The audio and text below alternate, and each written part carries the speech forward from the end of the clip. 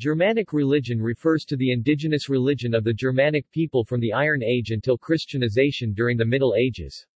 Rooted in Proto-Indo-European religion, Proto-Germanic religion expanded during the migration period, yielding extensions such as Old Norse religion among the North Germanic peoples, Continental Germanic paganism among the Continental Germanic peoples, and Anglo-Saxon paganism among the West Germanic people. Among the East Germanic peoples, traces of Gothic paganism may be discerned from scant artifacts and attestations. According to John Thor Ewing, as a religion it consisted of individual worshippers, family traditions and regional cults within a broadly consistent framework.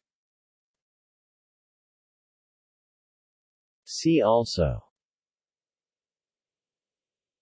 Heathenry, new religious movement. References. Further reading. Grimm, Jacob, 2004, Teutonic Mythology, translated by Stalybras, James S. Dover Publications. Buchholz, Peter, 1968. Perspectives for Historical Research in Germanic Religion. History of Religions, University of Chicago Press, 8 2, 111-138.